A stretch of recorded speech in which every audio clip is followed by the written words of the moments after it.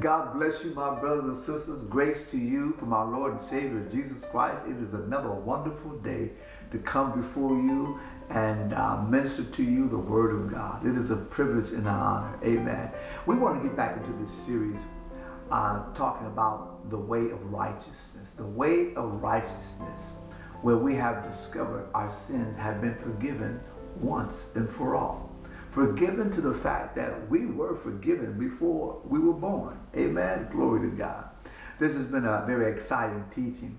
And so I want to jump in this. This would be part 5. I want to jump in this to where we can see that through this way of righteousness, we see the believer receiving the Holy Spirit or the promise of Abraham. It is through this faith, it is through this righteousness of faith, we have received the promise of the Holy Spirit. It's not through the working of the law, but it is through the promise, it is through the righteousness of faith that we're receiving the Holy Spirit. This is through the way of righteousness that we're receiving the promise of Abraham. Glory to God. Glory to God. So let's take a closer look at this. Let's go to Luke chapter 1, looking at verse number 77. And I want to deal here with Zechariah is saying something in the scriptures here. He is prophesying to those that are around after he has his son John. So he says, to give his people the knowledge of salvation by the forgiveness of their sins. So by the forgiveness of our sins, we have received the knowledge of salvation. Glory to God. Listen to that. It is by the forgiveness of our sins we have received the knowledge of salvation. Now, by the forgiveness, not when you came and asked to be forgiven. This is not when you come to repent for forgiveness. This is by the act of Jesus on the cross, dying for our sins, that we have the knowledge of salvation. Through the act of the cross, we have received the knowledge of salvation, the life that is in Christ Jesus. We have access to this life through this forgiveness that was granted at the cross, where God demonstrated his righteousness, judging the ungodly. Glory to God. Hallelujah.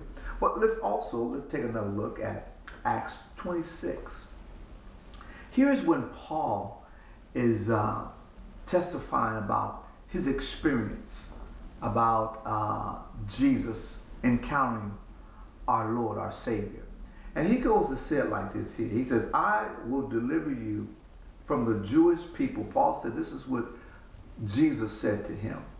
I will deliver you from the Jewish people as well as from the Gentiles. From the Jewish people and as well as from the Gentiles, to whom I now send you to open their eyes in order to turn them from darkness to light and from the power of Satan to God, that they may receive forgiveness of sins and an inheritance among those who are sanctified by faith in me. Now let's take a closer look at this. I want us to see something. He says he is sending Paul to the Gentiles, and also he is sending him, he said also to the Jews and the Gentiles. He says to open their eyes and turn them from darkness to light. And when he jumps down here to say that they may receive the forgiveness of sins. So what is keeping them from receiving the forgiveness of sins? Darkness. They're in darkness to where they cannot receive the forgiveness of sins. Now, he is not saying that they need to come and get forgiven, that they need to repent for forgiveness. He said receive it. They're in darkness because they do not know that their sins have been forgiven. When you don't know your sins have been forgiven already, you're in darkness concerning forgiveness. You're in darkness concerning the righteousness of God that's been executed at the cross. You're in darkness concerning that Jesus is the Lamb of God who has paid the sin debt. You're in darkness. But he says that turn them from darkness to light. And how is he going to do that? By ministering Jesus being the Lamb of God who takes away the sins of the world, who's already died. So he's already died and been resurrected. So he is ministering to them the grace of God that Jesus has already died. And so that they can receive the forgiveness of sins that is in Christ Jesus.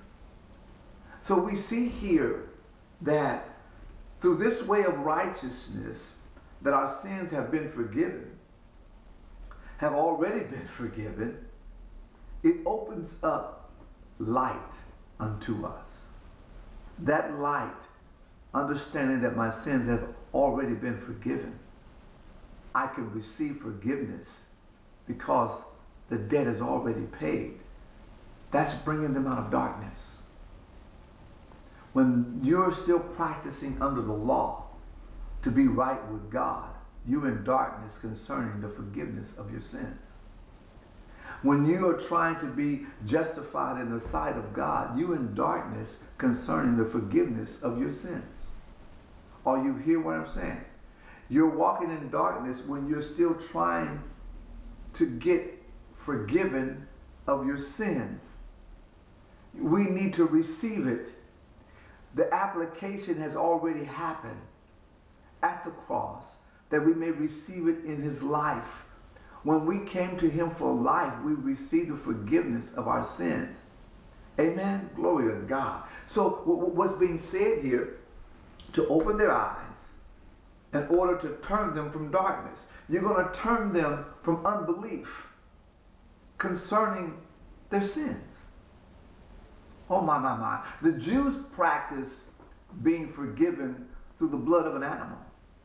The Gentiles, whatever they practice, or what, I don't know what God they served at this time, but they were in darkness concerning God's forgiveness. God's forgiveness that is in Christ, that'll turn them from darkness to light. He says that they may receive the forgiveness of sins and an inheritance.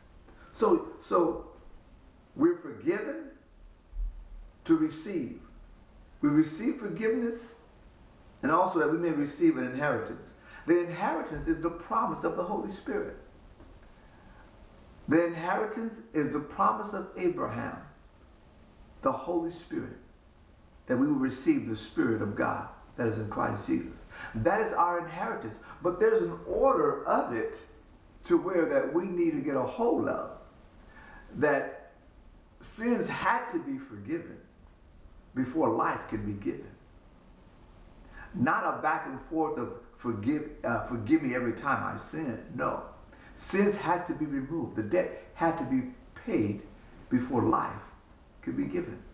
Our inheritance is the Holy Spirit living in us, and we're becoming what? We have become the children of the living God.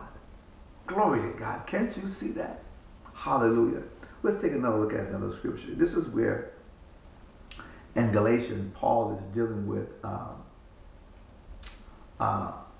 Christ being redeemed. He says here, Christ has redeemed us from the curse of the law, having become a curse for us.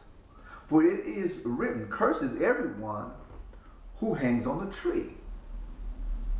That the blessing of Abraham, listen, that the blessing of Abraham might come upon the Gentiles. The Gentiles is talking about me and you before we came to Christ. But this has happened already for us, knowing that Jesus, the Christ, he is our Redeemer. His blood paid the redemption for our sins. We understand that. But also, it says that that the blessing of Abraham might come upon us. The blessing of Abraham. It is the Spirit of the living God. It is the Holy Spirit. The Holy Spirit would not come upon us if we were still in need of being forgiven. If we have not been justified and made right with God, the Holy Spirit will not come upon us and cause us to be sons and daughters. But oh, praise be to God. The work is finished. It's already done. The Holy Spirit is waiting for us to receive what has already taken place. Glory to God. So he says that the blessing of Abraham might come up on the Gentiles in Christ Jesus, that we might receive the promise of the Spirit through faith. So we're receiving the promise of the Spirit, or we have received the promise of the Spirit through faith. Through what faith? Through the righteousness of faith. Through the righteousness of faith that has justified us, that our sins have been dealt with once and for all, been made right in God's sight, no longer counting sins against us, that we can receive the Holy Spirit. Amen. Glory to God. So it is written and it is recorded. It is to be received that God has justified us and made us right with himself. So we see here that through the way of righteousness, this revelation, this understanding of how we got here, our identity, where we're standing, it has come through this way of righteousness that is in Christ Jesus. Not through the law of my own thinking, of my own way of doing things, but no, this is the way it has come to us. Jesus said, I am the way, the truth, and the life. Can no one get to the Father but by me? He has made us alive unto God, that we can cry out, Our Father, Daddy, Father. The Holy Spirit living in us. What? Confirming, witnessing to us that we are the children of the true and living God. Amen. One more scripture, then we're going to get out of here. This one here, Galatians 3:2-4. Something Paul says to the Galatian believers here, because they were bewitched. They have come to a place to where they were not sure anymore of what the teaching that Paul had ministered to them. And he says here in verse number 2, this only I want to learn from you. Did you receive the Spirit by the works of the law or by the hearing of faith? Did we receive the Spirit by the works of the law or by the hearing of faith? Of course, as believers, we have received the Spirit by the hearing of faith. The hearing of faith, that's how we receive the Spirit. The hearing of faith allows us to see where God has taken Jesus again to the cross. Paid the sin debt in full. It is finished. Judgment has taken place. God is satisfied. The law is satisfied. God raises him up from the dead. Jesus says, preach forgiveness in his name. Proclaim it in his name. Preach it and proclaim it, that we may receive the promise of the Holy Spirit. Knowing that we are forgiven, knowing that we have been forgiven before we were born, allows us to receive the Spirit of the living God and walk in it, in the knowledge of what we have received. How did you receive the Spirit? Was it through the obedience of the law that the Spirit of God fell on you? No. It was through the hearing of faith that you've been justified and made right in his sight. Amen. God bless you so much. Thank you for stopping by, for sharing with us in this session. The way of righteousness. Wow. The way of righteousness has revealed to us a Father who loves us unconditionally and who is with us and will never leave us. Amen. God bless you. And don't forget to like and subscribe so you can get our next teachings on this way of righteousness. God bless you and grace to you in your